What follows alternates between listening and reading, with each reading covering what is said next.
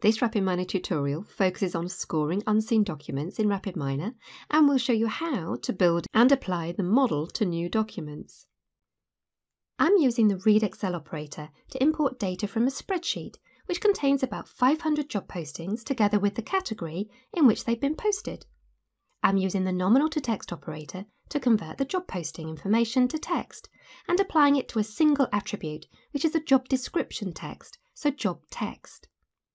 Then I'll perform some data transformation before I process them with the process documents from data operator. I'm using a cross-validation to get the error rate range. Here I'm using a support vector machine. Apply the model. Test the performance.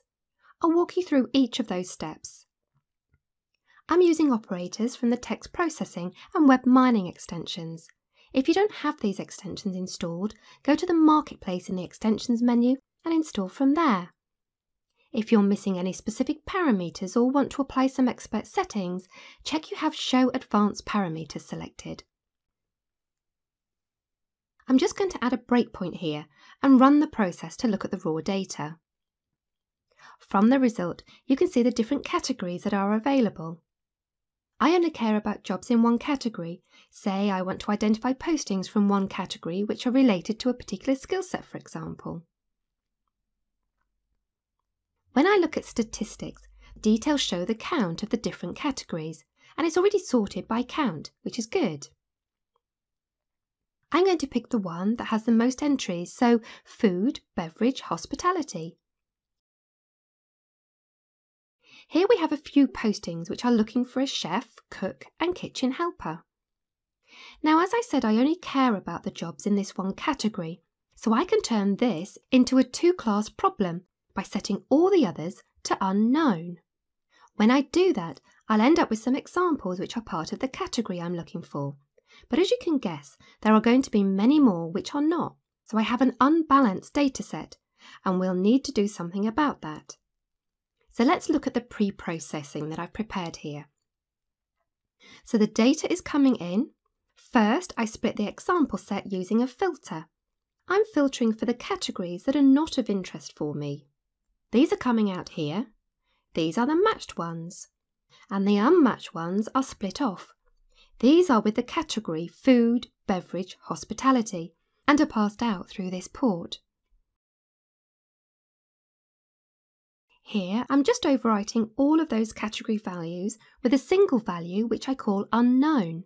It could also be anything else.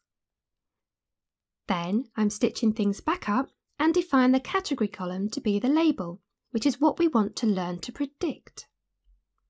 Before the modelling, I'm splitting the example set and store some of it in a holdout set for our scoring later. I'm using stratified sampling to maintain the class balance in the holdout set as well, and an 80-20 split, which means I will have about 100 examples reserved for later. Now back to the remaining data. To help our algorithm identify what's important and what's not, I've added a weight attribute here. With the default of 1 and 500 examples, we'd produce unnecessary small numbers, so I've set the total weight to 1000. So basically, the pre-processing is done. Now I go into process documents. You do want to create a word vector. I'm using the TF-IDF vector in this regard. You can check other videos to see how that works.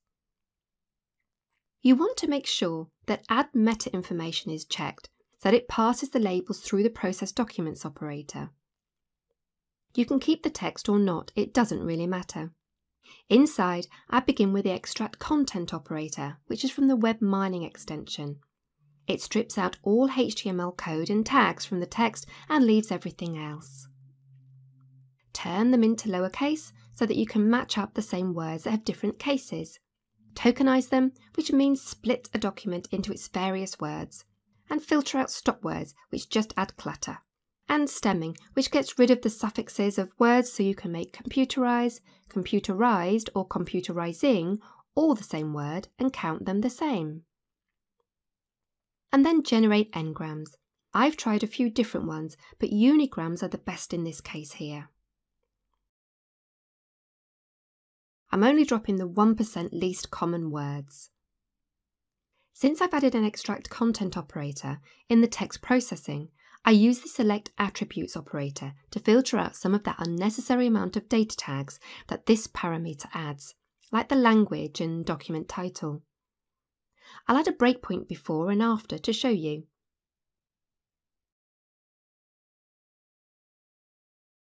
These are all just blank in my case, so I can get rid of them by selecting only columns with no missing values.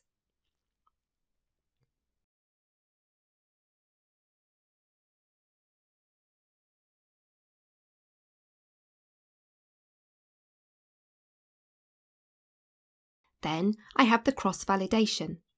One thing to note is that I've added a normalization here just in front of the support vector machine. It's useful for the support vector machine to have the data normalized because it can then balance more easily which column it learns from, especially if it has so many columns like here in text mining. Then I group this pre-processing model and the support vector machine to build a model.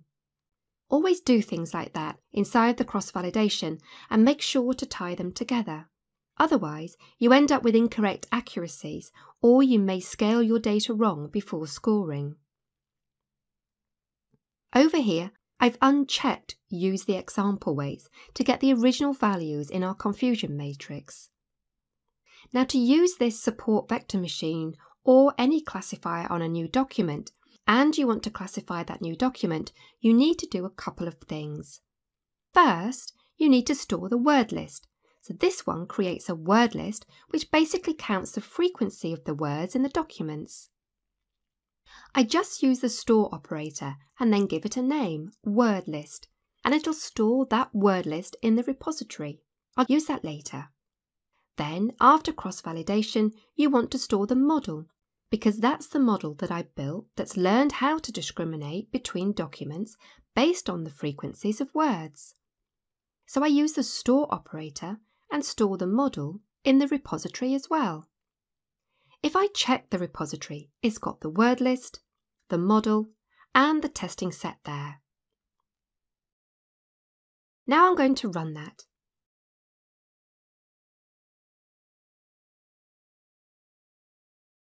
We get about 96% accuracy, which seems great, but this is due to the unbalanced data. Now, given I have more unknown, if I had a model just predicting that majority class, it would already end up in the high 70s, but it would have no real value at all. So the more interesting results are the recall and precision here, and they're looking decent for the small number of documents. So now I'm going to do the scoring part.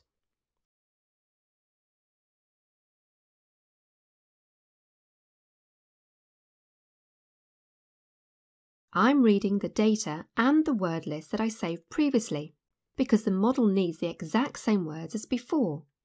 Process documents is the same operator as before, but now with the data from the holdout set, but it has the exact same settings which are necessary.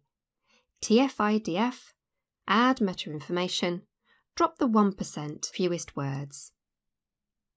It has the same internal operators as well, so extract content, transform cases, lowercase, tokenize on non-letters, filter stop words, stem and generate 1grams.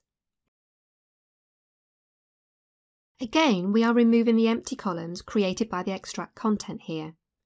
Then you apply the model that you learned on the new data. It's retrieved and is connected into the model port of the apply model, and then the data goes in here, and then it's going to give you the predictions. So that new data is 100 documents. Most of them are from the unknown category. Now, in reality, we wouldn't know what the labels are, as that's the whole point of applying a model. But here we do it this way for demonstration purposes. I'll just run that.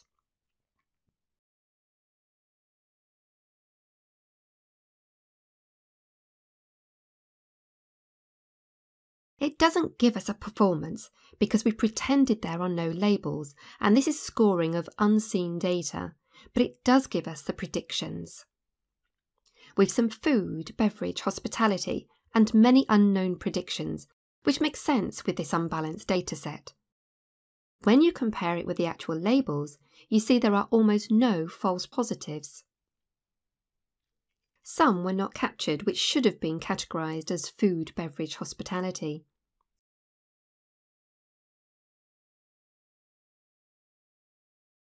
All the incorrect ones are with confidences of 0.5 or less, which is the default threshold and something that can be varied as needed. So you could use that in a variety of applications. You could use sentiment analysis, or look at stock prices, or see which grant applications are more likely to succeed, and things like that. So that's how you save your word list and model, and then apply them later on data that the model hasn't seen before.